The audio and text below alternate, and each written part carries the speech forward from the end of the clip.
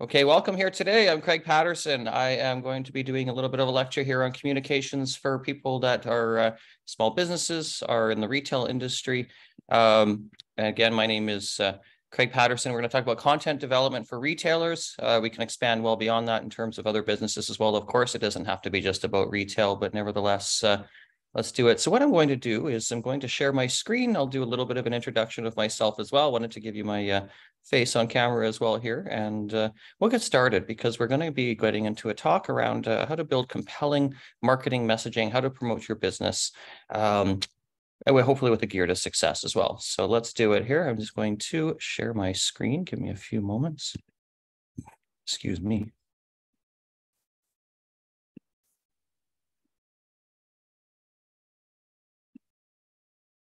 All right, this is content development session.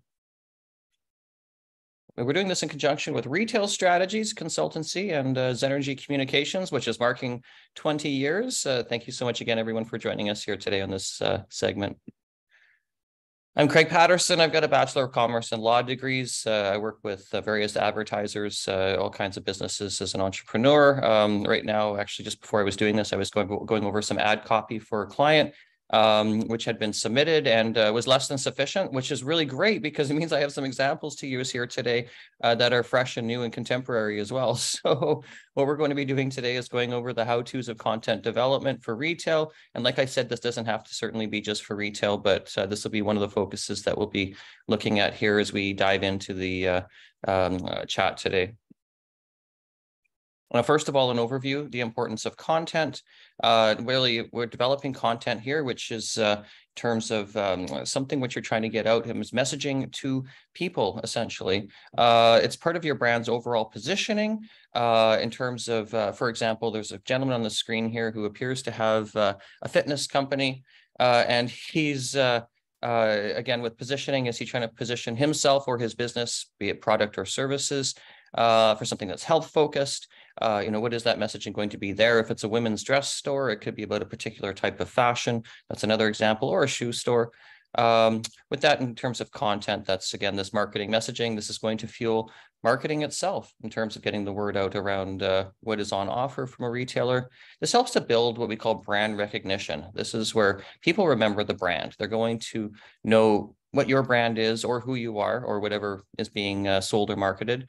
And good content can help grow your audience as well. Now, audience is important because this is really curating your consumer base, whether or not they're virtual, whether or not they're in your local community. They could be global. You never know if it's going to be something where you've got a business that you can sell well beyond just something within your local community as well. Do a bit of a poll here to get this working.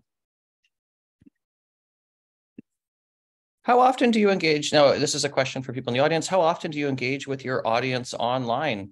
Give a little bit of a moment here to answer that. If you want to answer that right within the poll here on the screen.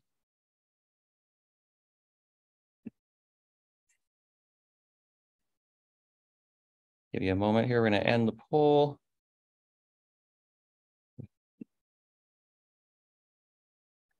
Got a few different results here, but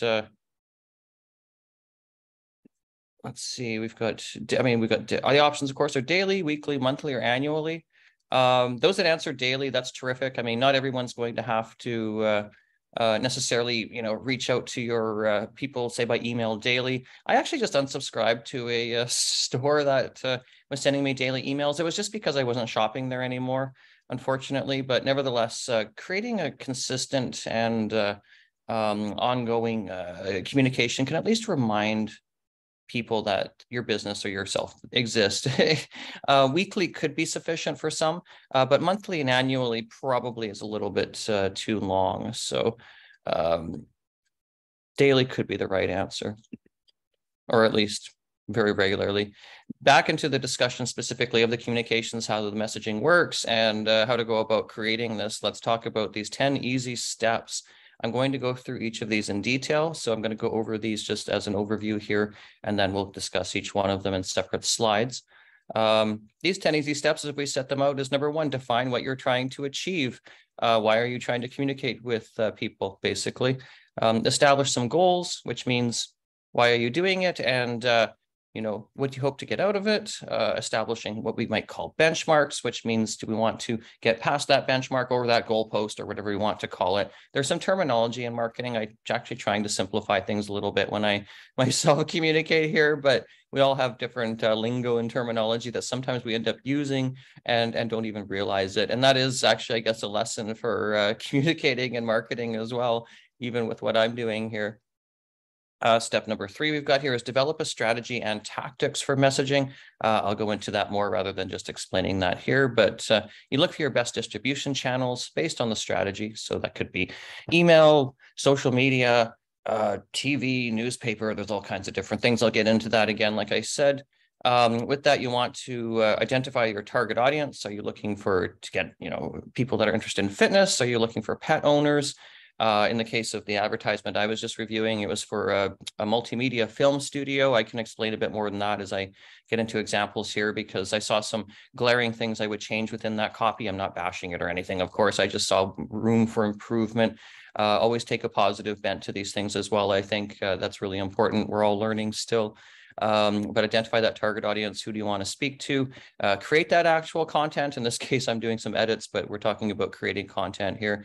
In terms of actually getting out there and just making it. That can be social media posts, it can be articles. Again, I'll get into that a bit more. Establishing a budget. What kind of resources are you able to dedicate to this? That can include such things as money and people and time, I guess, which time is money. Mapping out timelines, which is speaking of which, so how much time is it going to take? We talk about that, including being realistic. Basically, it's not going to happen in 20 minutes. It might take at least 20 days. And but nevertheless, develop an action plan. How are you going to go about getting this message out, or these messages out, to those people that you want to be communicating with, being that target market, as we would call it, and implementing and tracking your results, and even looking at ways to improve, perhaps either within the current marketing messaging campaign, if we want to call it that, or for future campaigns as well, future efforts to communicate and get in front of people and get them interested in your business or whatever you're offering. Let's get into each step here. Step number 1, define what you're trying to achieve in terms of these communications. Now, you might be concerned with one or more of the following: becoming better known, or just even known in your community. Perhaps you've got a new business that's come out, or you've moved into a new community, or have expanded. Getting people to know who you are. I mean, that's pretty straightforward. Educating the public about your offerings, which is, I think, really, really important. Certainly in terms of what you have on offer. Do you have lots of pet goods that are available? Are you offering personal training services? Do you have a large film studio in a big city that you want people to be utilizing? And this is basically business development. These are all different things. And by educating people and getting them to know, I mean, you can become what we call a thought leader, or at least if you know something more than someone else, teaching that really is something which can become quite profound in terms of building trust for consumers. Get into that a little bit more, I think, in the future here as well. But other reasons for communicating here could be recruiting, and by that I mean trying to find, say, staff for your store or for your business, or someone to do social media. In terms of, say, retail businesses specifically, well, sometimes it's really hard to find good staff. This is something we've heard across North America, basically. In quite a few markets now, we're seeing there are more retail jobs than there are people to fill them. And this has created certainly a challenge. Again, with communication efforts, you might be announcing promotions or events. This could be something like a sale in your store, if you have a store, or there could be some sort of an event that's being held, whatever that might be. And even celebrating milestones, like Zenergy Communications that helped set this up, is 20 years. That could be an example of something which would be a great campaign for marketing. Whether or not that's getting into the local newspaper, that can always be a little more difficult than expected. I'll get into that more, but also something along the lines of, say, paid advertising content, which in theory should guarantee that marketing message to get out. But there's an investment. I'll talk a bit more about that as we continue here. And other things, again, like I'd actually said before, in terms of promotions, announcing a sale in your store. That's quite a specific example, but something that we see a lot of advertising for, and there's all kinds of ways to do it, whether or not that's digital or online or through social media or even through a paper flyer. And I am getting ahead of myself because I do discuss that in future slides. So let's get into that. Now, step 2 here we've got for communicating your marketing message is to establish goals to help you get there. You got to ask yourself, what are your specific targets? Do you want to go after social media, online, search engine optimization in terms of working with keywords, which will get that message onto hopefully the front page of Google and will get in front of people that are going to be interested. Sometimes you can pay for certain words. That can get really expensive. There's a whole nother course or a whole nother lecture on that I'm not going to get into because it's its own beast. But again, who are you targeting with your message?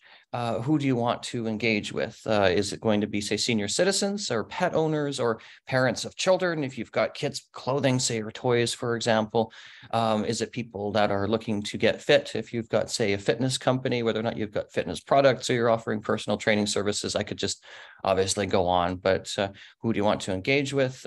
What message do you want to convey? Are you trying to say something positive, negative, or no, I shouldn't say negative, but certainly say building a scare tactic? I'll get into that a bit more in terms of what's effective marketing messaging that might work for your target group that you're trying to speak to, and how will you measure your success?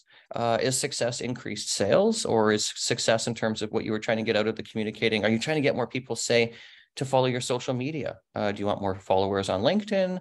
Are you looking to grow your email list? An email list could be used to market to people. You send out emails. I'll get into this a bit with future slides, but all kinds of different ways in terms of measuring your success, or what some might call a return on investment, which I'll be getting into here as well. Step number 3, develop strategy and tactics for messaging.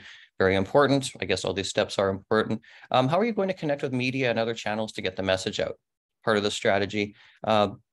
Media could include news media. That's sometimes easier said than done in terms of, say, pitching to a newspaper a story about something for your business. In smaller communities, that can happen. And by the way, pitching to a business means that you're coming to, say, an editor or someone within a newspaper and saying, I have a story to tell. Would you like to tell it? Basically, that's what that is. It's another keyword or another lingo term that I'm using that we have to remember not everyone might know. Again, with media and other channels to get your message out, that could be, again, social media, anything in terms of platforms. You want to have a unified strategy for messaging. I think that's very important. You don't want to deviate too much in terms of if you got, say, a fitness company, you don't want to be talking about pets all of a sudden, or you don't want to have, say, really formal language in one communication and then something that's very, very casual in another. Really, you want your branding, if you have a logo, to be consistent. I think that's hopefully intuitive, as well as overall messaging around, say, again, if you've got protein powder to sell, keeping that consistent, hopefully, and saying this is a good product and whatnot. Now, educating your customers using consistent language, again, be that terminology or just really simple language. If you can speak to them in a succinct and comprehensive manner, I think that's important. I can use a real world example. I had a client submit an advertorial to us this morning, and the first sentence was about the jurisdiction that it was in, seeing lots of new businesses of its type. This is like the big film studio type of, well, you can do commercials and video stuff. It's kind of a multimedia center. But my immediate thought was, in terms of being succinct, I thought, you've already lost the reader. You're talking about this state. You're not talking about being in the United States. You're not talking about specifically the product. So keeping this actually succinct and to the point, and also leading with the lead, I think, is really, really important. There's all kinds of strategies there. Sometimes you might want to utilize either a consultant or even just run something by a friend and say, what's impactful in terms of messaging. Consultants cost money, so sometimes running it by a friend is just better. We got to keep in mind that people may have a lower budget, and that's totally acceptable. We're talking here specifically with a lot of small businesses, and I know that resources can be tight compared to Walmart or something like that, where they've got all kinds of money to do all kinds of things in terms of marketing. So, but small businesses still have a lot of advantages, I think, especially as people embrace them after the pandemic here. How are you going to get the target audience interested in what you're trying to say? Well, there's lots of strategies there as well. This is, again, part of the tactics. We're going to get into that more specifically here. Step 4, the best distribution channels for your marketing messaging based on the strategy that you're developing here. Now, do you want to send this out? And you can do this by, well, it says we have a note here, think integrated and not siloed. You can do all of these, or you can do most of these, or you can do some of these. There's no right answer to this here, but it is good to get the message out in different ways and maybe across different channels so that you can get to people. Maybe not just in one area. You might not get a hold of someone by email. So the first example we've got here is newsletter. What that can mean is you can basically send out what we call an email blast or e-blast, which is an email that you send to people who have agreed to subscribe to your email list for your business. Now, ideally, people should, and please do ensure that people have opted in and agreed to be receiving these communications. I think that's quite important. You don't want people to be receiving emails and saying, oh, I don't want to get these. They could mark it as spam. They could report it as spam. That could actually affect the ability to send emails in the future potentially. So you want to be careful with that. But it's always good to have people that you actually want to be your customers and won't be annoyed. Again, that should hopefully be intuitive. So that's a newsletter. Social media posts can be anything, say Instagram. You can do Instagram stories. You can do posts. If you've got a certain type of business that might be appropriate to be even advertising on LinkedIn. Be careful with that being a professional network, but nevertheless, there's a strategy there. Facebook attracts a certain demographic. Twitter is still around for now. TikTok, we'll see how that goes, but certainly there's social media out there, which is very, very useful in terms of getting the messaging out for marketing campaigns. We've got handouts here. I mean, handouts could be, they're still using flyers. I think you can still get flyers in your mailbox sometimes. I don't get that as much as I used to in the past, but perhaps that's just isolated to myself. But I do know generally in the industry, being someone that does work in the marketing industry, that paper flyers are still quite important for certain businesses. Certain drugstores and grocery stores still utilize them in certain parts of the country, but it's a little bit less and less as we've seen more things going digital, whether or not you can get that on your phone or your computer. But handouts could even include, for example, I don't know, there's a parade in your local community and you hand out flyers, or you staple a flyer to the local, telephone poles. I mean, I guess those are all handouts. The next thing here is SMS, or for those that don't know what that is, I learned what that was a few years ago. I feel dumb that I didn't know at first, but it was text messaging is another way to put it. There are actually companies out there, or even just individual retailers that will send text messages to their target market. Now, obviously, you have to have the phone number of that cell phone number, I guess you'd say, of that target person. And of course, you want their permission. They have to, have opted in terms of saying, yes, we would like to receive these text messages. Because again, you don't want to be annoying people with text messages that they don't want. That's not going to help your business at all, and could even hurt things if people complain or there's some bad word of mouth. I don't know. I mean, it's always good to have people that actually want to shop at your business or frequent it, or whatever, the goal is around how the business operates. Other distribution channels could be website. Some websites are utilized just to build brand awareness in terms of saying this is who we are. A website could be something which would educate people. I've seen this certainly quite a bit in saying that, this is a way that we can build a brand or build our business, get people to know who we are by telling them different things. And say, for example, with say a fitness website, you could have something about what are the greatest workouts, what are the greatest products. And websites, of course, too, can have an online shopping channel, or e-commerce as we might call it. And again, getting traffic to that website to get consumers to shop in that e-commerce or online store is important. Again, there's a whole nother tangent to this lecture that I'm giving around search engine optimization in terms of, say, keywords, or just getting people onto the website. It's hard because there's all kinds of websites out there trying to sell stuff. So getting ahead of the other ones can be a bit of a challenge, and it can get expensive as well if you want to, buy keyword advertising. And again, I'm not the expert in this. There are people that do this as a business. People can learn it themselves, but sometimes, you need a little bit of help. So I know there are community programs out there, and there's some one-on-one lecturing, I believe, as part of this program as well. So we'll talk about it at the end. And even an article. Now, in terms of distribution channels, an article that could include such things as a newspaper article, which we call earned media. What that means is you're not paying for it, essentially. So that could be something like, local store celebrates 20 years in business, selling pet goods to the local community. A new local newspaper might run a story like that. It's not always guaranteed that a newspaper is going to pick up a story. So that can be definitely frustrating for small businesses. So in terms of article, there's also something called advertorial, where you may say buy a newspaper article, or a news article, or an article anywhere, I suppose, for that matter, in a magazine. And advertorial means basically that it's like an editorial or an article, but you're paying to have it in there. We see that quite a bit in local newspapers now. I saw one about a local drugstore that had an anniversary. It was something like 65 years. I think it was the grandson running it. And they purchased basically an advertorial. Well, they purchased an advertorial in a local newspaper, but this way they were able to control their message completely. They wrote it. It said exactly what they wanted to say. It didn't have a journalist coming in and, I don't know, saying something, maybe not disparaging, but saying, you know, local competition has been quite strong, blah, blah, blah. There's lots, you know, it really just focuses on the business itself. So sometimes as part of your marketing messaging, getting into the local newspaper, but paying for it might be a good strategy. It can be expensive. It's not always ideal, and it's pretty rare. It's not super common to see this, but it does happen, certainly. Nothing wrong with it as well. I'm assuming businesses are seeing success with it because it's being done. And as I mentioned before with my note here about being integrated and not siloed, what that means is you can use these together. You can use them in conjunction. Strategy is there in terms of you may want to reach people in different ways. Another note here we've got is create a template to ensure consistency for quick turnaround for future content. So in terms of, say, you want to continue to communicate with the target group that you want to get your message out to, you might want to do this repeatedly. In fact, that's encouraged. We had that poll earlier saying communicate with your target market almost daily or at least regularly. In the future, if you do more of these marketing campaigns or communication strategies, they're going to get easier and faster. The first one might take quite a bit of time. You know, you'll be learning, hopefully not stumbling too much, but eventually you become a pro in what you're doing. There's all kinds of business owners out around the country and around the world doing this. So just take a bit of work and time, but as do all things with business, right? That's why we're here. Step number 5 here is identify your target audiences. Who do you want to speak to? Who's your customer?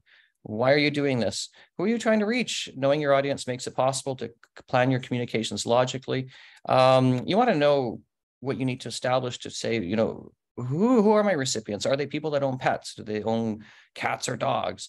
Are they people going to the gym? Are they people that might utilize film studio technology? They're in the film industry, they're filming commercials. There's all kinds of different things here. Who are you trying to get in front of? And we got a note here as well, consider the audience. So you do want to talk to them directly or subtly. And there are different strategies here. So one example is saying, I'm going to use the example of, say, a law firm. I've used this example before. Direct example would be, we're Jones & Jones law firm. We're the best at car accidents. Have you been hurt? Call us now. That's a pretty direct ad. We've all seen them, whether or not it's a billboard on the highway or online or on your phone. A subtle advertisement. I've got an interesting example of that. I grew up in a smaller community where a local law firm, I'll use that again as an example, would do a weekly newspaper article. This was a sponsored advertorial piece, but how it was positioned was they would talk about a different set of case law each week and say, basically, you know, Joe divorced Jane, you know, Jane asked for the house and the kids, that sort of thing. And so at the end of the story, they would say, this is how the judge found the case or the decision. Well, that was sponsored by this law firm. They can say, you know, I forget the name of the law firm right now. It's been a few years, but the law firm actually found quite a bit of business from this because it became a household name. Apparently, it's not enough of a household name that I remember after 20 years, but actually it was McMillan and Matt McMaster, I think it was. I do remember. So this is something which actually is actually apparently worked. I now remember the name because it had a logo as well. And that's actually something to think about too, is having a bit of an iconic logo. For some reason, the font was just something that reminded me of the business as well, because I saw it in writing in the newspaper. And I remembered how it looked, as well as the fact that they did this messaging. And the subtle messaging created a situation where we saw this law firm as a thought leader, and also had a bit of a sense of humor because of the way that they were writing these things here. They kept it professional, but they still had some funny stuff in there too. So that is a fine balance. Humor can be a tricky one when you're trying to market. I can tell you that. You don't want to go wrong because of, you know, cancel culture, which potentially still exists. I don't think it's potentially. Step number 6, you want to create your actual content. This is where things get fun. Not that the other steps aren't, but you got to say, what's the purpose of the content? Are you putting up, say, new merchandise in your store? Is it a particular promotion? It could be a sale again in terms of promotion. Are you looking to increase your website visits? That could also go for, I think, social media as well. Increase overall awareness of the business, or promoting an in-store event. We're having a cocktail party and we're going to be selling handbags or shoes. Certainly retailers have done this and actually found great success. You look at the mood, language, and design of your messaging, craft the message with your audience in mind. And again, if you're talking to a group of doctors or lawyers, you're going to use, I think, a different message than you are to someone that's got a local, a local person that's got a pet.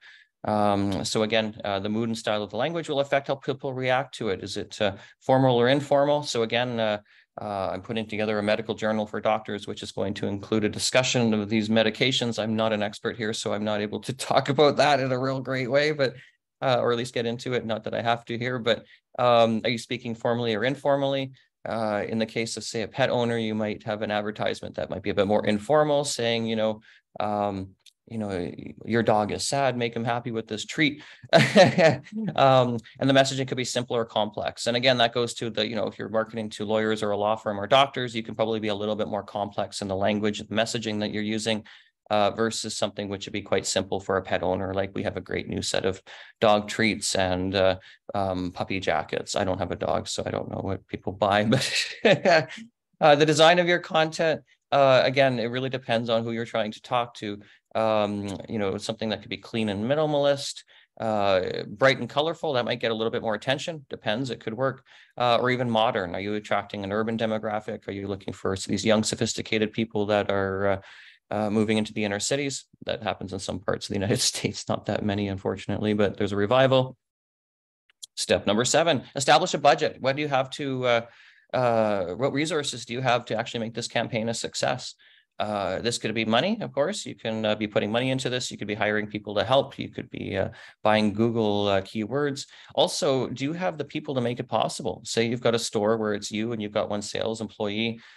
Do you want that sales employee to be working on this marketing messaging, doing social media, creating a campaign, or do you want them on the sales floor selling? Because that's really, really important as well. A store can lose sales if they don't have someone on a sales floor. So this is an example of what resources do you have available? The term for that somebody uses what's called opportunity cost, which means are you going to be losing an opportunity to make money by having someone do something else versus, say, working on this marketing campaign or this advertising or communications? But again, very important things to consider. And that's all part of this budget. What can you afford to do as you're trying to communicate? I think it is important to invest into communicating what you have. It's a bit of a, you have to spend money to make money situation, but we know that a lot of businesses are stretched right now. So that's perfectly fine. We understand what other resources are out there. It just might mean a few more longer hours, or hopefully not too many longer hours out there. I know people are tired, but getting that message out and trying hard is important, I think, to make a business a success. And we've certainly seen some businesses not succeed for the fact that, some business owners may not quite be driven enough. So it's always good to be trying hard if you want your business to be a success. Determine your financial and human resources. Again, like I said, around opportunity costs, can you afford to spend them on communications? Have you got the money? Have you got the people power? Have you got both? Step 8, map out the timelines. This is an important one, of course, because you want to be realistic how long it's going to take to prepare this in terms of communications messaging and to implement this campaign, as we will call it. You have to be realistic. It's probably not going to happen in a day, especially if this is your first time. It's going to take some time. So put time aside for some initial strategic planning. Basically what we've been going through with these slides here. Prepare materials after creating this plan. How long is it going to take to do that? How long is it going to take to start spreading the word by distributing the message? Again, we call this forecasting or setting, I guess, a benchmark of time, but I think we'll use the term forecasting. How long is it going to take a week for me to get this message out? How long will it take me to prepare this? How long will we run this, say, ad in the newspaper? If we're running a campaign to get subscribers, say for a newsletter, and we're doing this through, I don't know, LinkedIn and Instagram, how long are we going to run this for? Will it be 2 weeks? Will it be 1 week? Will it be a weekend? Maybe a week is a good sweet spot. It really depends what you're looking for. It could be a month. You start spreading the word by distributing the message. That can be across multiple channels, again, be it social media like Instagram or Facebook, or through the email or through the newspaper advertisement, and allocate some time, check in and just see how things are going with this. Hopefully things have not gone sideways. Hopefully people are paying attention to what you're doing in terms of that messaging, and evaluate, because you can probably, well, in many cases anyways, tweak things as you're working through this marketing message during this campaign time, as we'll call it, or you'll want to evaluate what you're doing safe. If you want to continue doing this in the future, things will get easier, but also you can come up with better strategies and be able to do this better next time, perhaps. So one thing to keep in mind is we're not failing when we're doing this, we're just learning. So if things don't quite work out the way you want, hopefully you can pivot and try to redeem things at the time that this campaign is happening. Or if you do end it at that point in terms of the campaign, getting started on another one, don't quit. Or, evaluate, see what you can do better, and then look to relaunch this in due course. Certainly not right away in terms of make sure you've got all ducks in a row before you're moving on. If there's been any challenges or any situations where there's been a bit of a lack of success initially with the messaging. And the timelines, of course, are going to depend on the activities and goals. So again, how long is it going to be for strategy? So it's going to take longer the first time. It's going to get easier as you go on. Keep doing it. And it's just going to be a much better process as we move forward, hopefully. I would say, not even just hopefully, but develop an action plan. You create a step-by-step plan that outlines who's responsible for what actions and corresponding deadlines. Hopefully things are mostly complete at that point. You may have some staff that are helping out with certain things, but just making sure that things are organized to ensure that the social media is actually getting done, that the email is getting sent out, and that the copy is going into the local newspaper in terms of the article, which is going to say go into that newspaper online or in paper. You want to, in terms of the action plan, compose and design your message or different messages if you're using multiple channels while keeping things, consistent, as we were talking in a few slides before. But making contact with people who can help you and getting everything in place to start your communication effort. Again, all part of the action plan. There may be people out there that can help you, even family and friends, perhaps employees that you have, consultants that you hire, or there might be people in local community or even consultancies that'll work for free in terms of may be part of some government programs. There are programs out there that are out there to help small businesses, depending where you live and what's going on. So I've seen this throughout North America. And evaluate your efforts so that you can continue to improve. And like I said before, that could be improvement within the existing situation where you're marketing or doing this campaign, or in future ones as well, if you're doing this moving forward as well, which hopefully is the case. Again, keep your marketing messaging consistent and ongoing.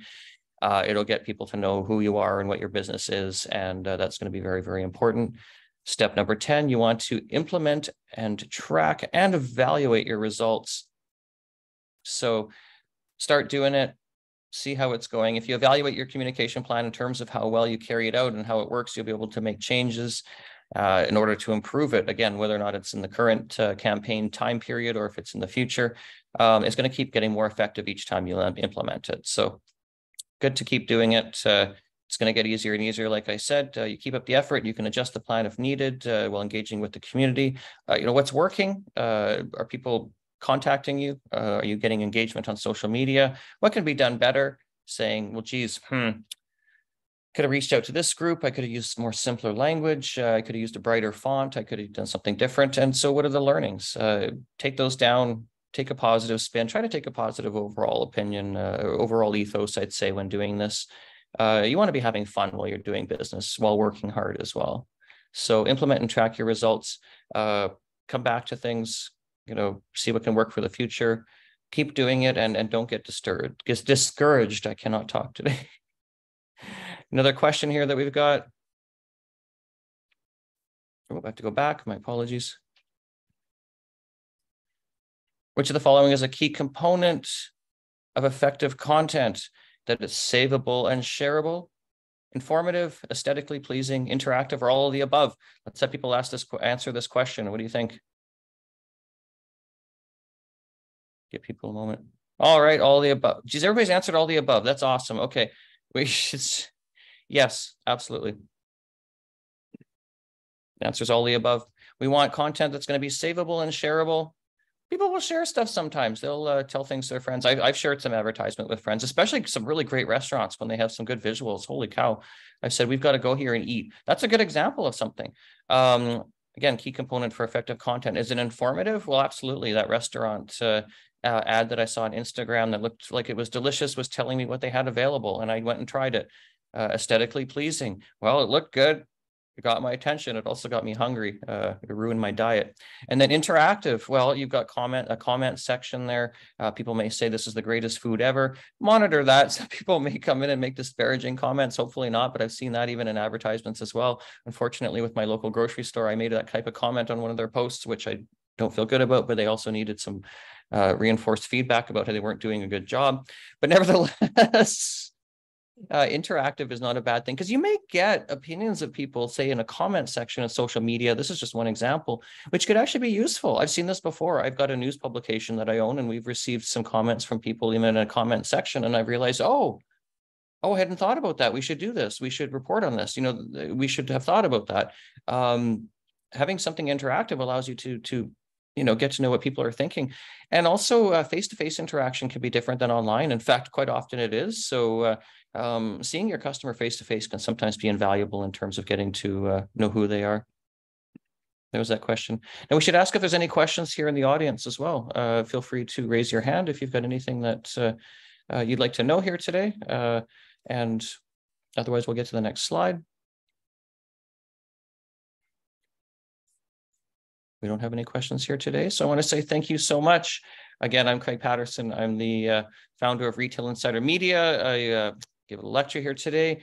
We've got a next session coming up here on April 12th at 10:30. What I'm going to do is I'm going to turn this over to Linda, and I'm going to say thank you to Retail Strategies as well as Energy Communication here. So Linda, would you like to take over and talk a little bit about what's coming up next? Sure. Thank you so much, Craig. That was excellent. Certainly touched some of the elements. And of course, if we had more time, we can go into much more details, but certainly half an hour, we actually surpassed the time. So we thank you very much for being here and staying on for a couple of extra minutes. So what we're going to be doing is on the 12th of April, we will have the social media content development. So we're going to dive deeper on social media content on that date, same time, 10:30 Eastern, 9:30 Central. And what I was going to also mention is that you're going to get a copy of this presentation along with the deck and the recording and a handout. And that handout is going to be very helpful to you if you want to book a one-on-one. At that point with the handout, we would go through it. We'd book a time with you and go through it so that we can actually dive deep into your specific needs to help you develop your content specific to your application. So take advantage of that. It's an excellent thing to do. And I think it helps supplement to what Craig has presented here, because of course we don't know all the details about your business. So I would suggest that you take advantage of it. So thanks once again, Craig, and we will see you on the 12th of April. Have a lovely day, and thank you once again for being here. Bye-bye now. Thank you.